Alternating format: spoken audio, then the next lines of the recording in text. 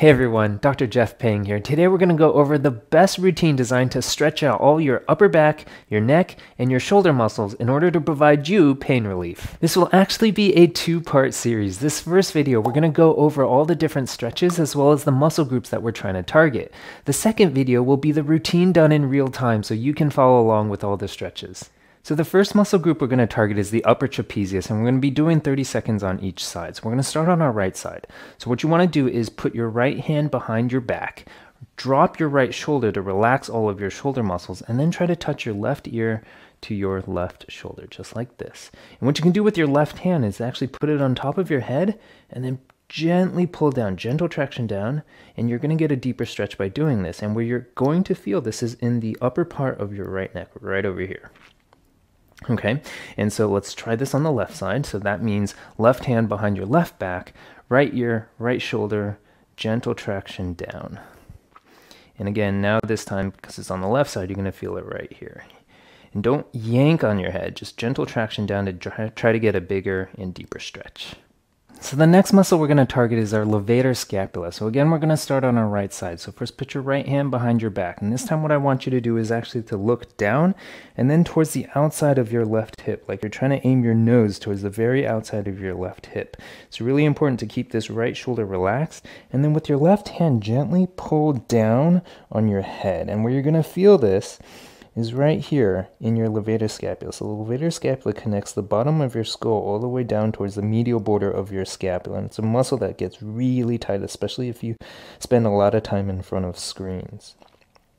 Okay, so we're going to also go on the other side. So to do your left side, left hand behind your back, relax the left shoulder, point your nose down towards the outside of your right hip, and then gently pull down with your right hand. And again, on this side, you're going to feel it in this big muscle group right here in your levator scapula.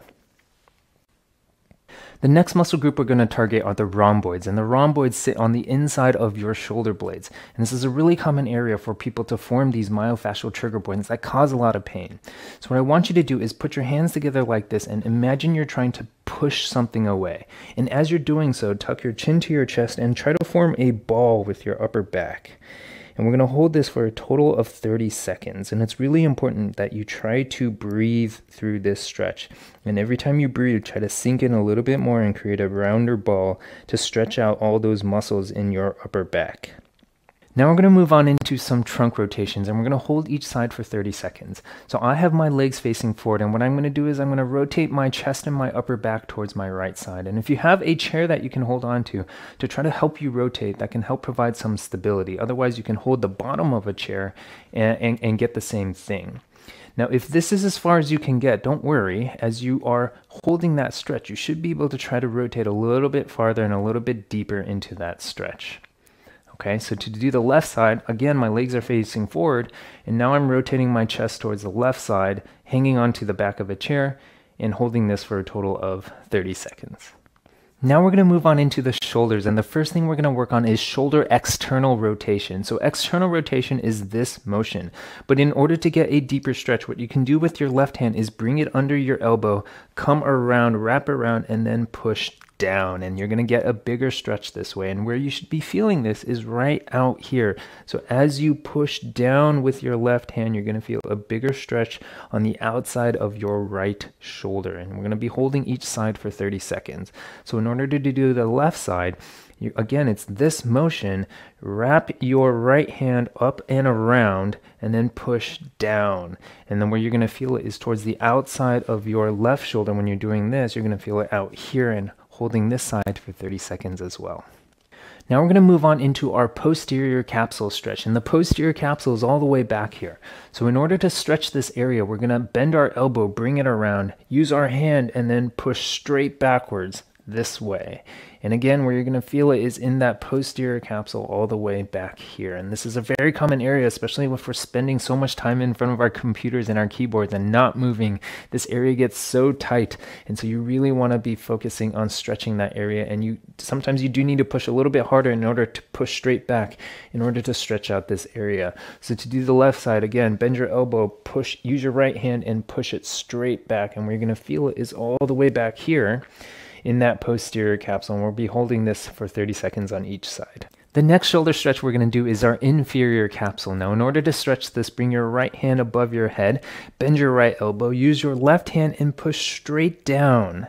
And where you're going to feel this is in two places. The first is that inferior capsule of your right shoulder, and you're actually going to feel it in your triceps.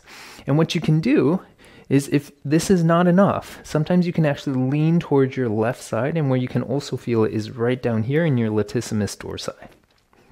And so to do the other side, bend your left elbow, right hand, push straight down, and you're going to feel that in that inferior capsule. And if you want to, you can lean towards that right side a little bit to get a deeper stretch, as well as feel it in that latissimus dorsi on the left side. So the next thing we're going to move on into is a neck pull down stretch, and we're going to hold this for a total of 30 seconds. So what I want you to do is to try to touch your chin to your chest. Use both hands, put it at the top of your head, and then just gentle traction down.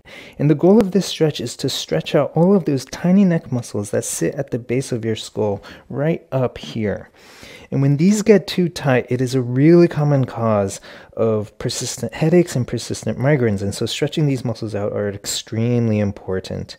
And I'm just going to hold this for a total of 30 seconds. The last stretch we're going to do is to open up our chest and our anterior shoulders. And so what I want you to do is to clasp your hands, put it behind your back, push down, and then push out. And then where you're going to feel it is all over in the front of your chest as well as your anterior shoulders. And so we're holding this for a total of 30 seconds.